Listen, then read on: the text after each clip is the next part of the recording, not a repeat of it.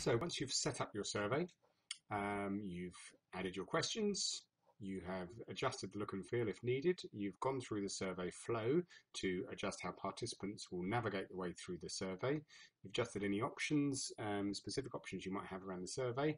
The next step would be to test your survey before launching it. So what I would suggest is you generate some test responses. So by default it comes up with 5. This will just go through generating standard test responses. These won't have real words in them, but they will be numbers. But this helps when we start thinking about how we might be able to deal with the data analysis. So I would also run through some previews of how the survey looks and try that in some different ways. So this is very useful before we begin to launch our survey. So I will get onto distribution, but just to say that when you run some test data, it may be worth going to the data and analysis option to just look through the data to get an idea of what data is coming out and get a sense of whether that data is analyzable, how that might be, how that might look, and how you might deal with that in terms of your whatever data analysis package that you might use, because this can be really useful before you launch a survey to have some understanding of what you might do with the data when it comes in, so you're not surprised at how the data looks or how you might begin to analyze that when that comes in. But we'll talk about downloading the data in a moment. So really, after we've finished our survey, the next step will, as I said, we'll move from left to right. You can perform some actions on the survey, so I will show you just what they might be. So we can set up some actions. So in other words, if you get a response, do you then get an email for each response, etc. These aren't necessary, but these are, if your survey is used, you'll see here for ticketing event, particularly if your survey is used for an online query or question board where you want to get alerted every time that something happens, then you can use this feature. I generally don't for research purposes, but if you're using it for collecting other sorts of information, then you can use that. So the next thing to do is think about your distribution of your survey. There are a number of ways of doing this. You can, the most straightforward way is to just use an anonymous link. So if you go to web feature and click on anonymous link, there will just be a standard generic anonymous link, and you can then use some URL shorteners to reduce that to a manageable link and send that out, put that on social media or some specific sites, or email that out or post it on websites, etc. So that's the most straightforward way of doing this. There is another way which you can do, which is you can compose an email. This is useful if you want to send out a direct email to known people to complete the survey. So I'm just going to click on compose email to show you how this works. So what this does, it sets up an email, and so what you'll need to do is set up a contact list for your contacts that you want to send this to. So the most straightforward way is to click on new contact list. What you can do is you can create a contact list, and there's a way you can actually set it up in Excel or a spreadsheet and then upload your contacts, or you can just enter them manually into the form here. So, I'm going to call this test contact list, and then I would enter some emails. So I'm just putting my email in here, and then my first name,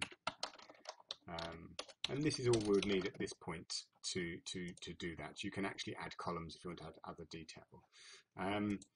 So this would be your contact list. This happens to have one contact, and it comes automatically from some a non-reply address, but will have a reply to which will be your email.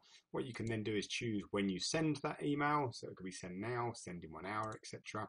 You choose a title, so this would be to survey, and then you could type a message, or if you've got a previous library message, you can add one of those here, so you can set out some standard messages to include, particularly useful if you're going to be doing surveys at various points, maybe repeated over different periods of time. Every February you send a survey about something, you could use a standard message that you saved. But in the message here, you could again use a feature like pipe text. So what we can do here is go to the pipe text option, and what we can do it from is in our contacts field, we could do the first name. So this would come directly from this contact list, their first name. So this would say Dear Paul, or whoever that might be. Some detail in here, instructions, information about the survey, which will be sent to the participants. And then what will happen here is a unique link will be sent to each participant, which is very useful. And they can opt out of future emails or surveys. Now, the useful thing about doing this is once we've sent out the message in this way, is that we can track those participants who haven't responded, and we can send out reminders to all the participants who haven't responded. This obviously makes the survey not anonymous. So in my survey that I've set up, I've said that data will be anonymous. This obviously isn't. So we need to make sure that our information sheet is in line with however we're going to be collecting the data. So this is to a known contact or contact list, and it will be following those contacts. So we'll be linking their email to that survey data. Now, obviously at a later stage, you can separate those two pieces of information for data protection purposes, but at the outset on Qualtrics, it will be linked. So each participant will get a unique link, so then we can send a follow-up email to those participants, only those who haven't completed the survey. And then what we can also do is send out a follow-up email to participants who have completed it with for example, a thank you email.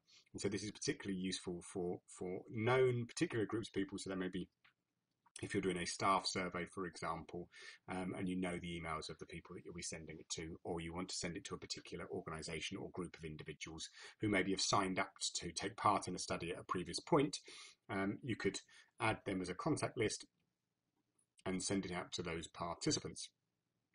So you put some information in here, send out the email, and then you can set up Qualtrics to do a follow-up email, say in a week's time or 2 weeks' time, for those participants who haven't completed it, and then a follow-up email to those participants who have completed it to say thank you. This can all be done through this section here.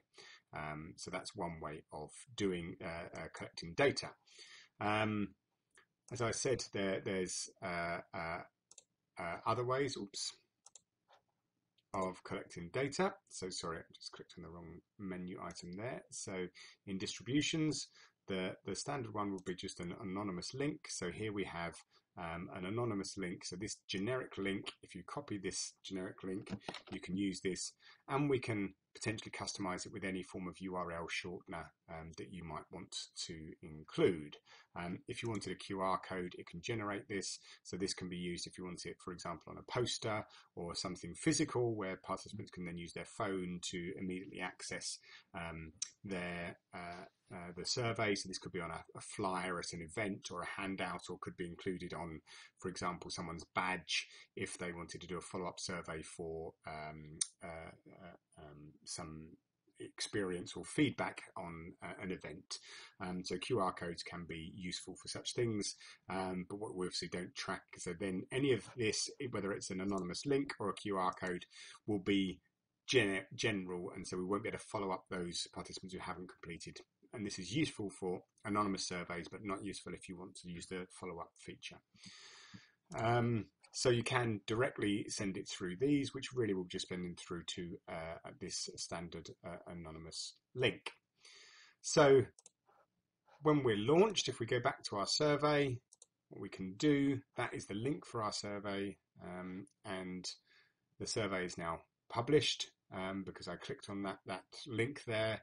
And if I edit it now, I can republish it. So if I can edit it, obviously what it will do, if I just add some features here, this, as it comes up, you are currently making edits to this survey, won't be live until published. So now you can see here, I can publish that, and I can put my name, and I could potentially put a date here, and publish it. So when I looked, if I wanted to go back to different versions of the survey, I can see which versions have been published when and what changes were made, and revert to previous versions. Obviously, what you don't want to do when people have begun completing the survey is to republish the survey, and so the questions have altered fundamentally, so the data actually is different from those different responses. So be cautious about editing live surveys once you've done it, but you can do, if there's minor tweaks or a spelling mistake, for example, it is fine to do those kind of edits. Okay, so that's about distributing surveys. In the next video, we'll go on to data analysis and reporting.